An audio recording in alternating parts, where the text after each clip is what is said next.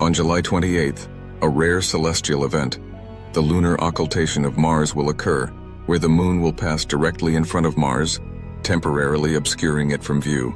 Unlike solar or lunar eclipses, this phenomenon involves the moon covering Mars as seen from Earth. The event will be visible to the naked eye in clear skies, though binoculars or a small telescope will enhance the view. As the moon moves across Mars, the red planet will disappear behind the lunar disk and later reappear on the other side. The exact timing and visibility depend on the observer's location, with regions in Asia, Africa, and parts of Europe having the best chances to witness it. Such occultations are infrequent because they require precise alignments of the moon, Mars, and Earth. This event offers a unique opportunity to observe celestial motion in real time. Mars, though small compared to the moon, will appear as a distinct reddish dot before vanishing.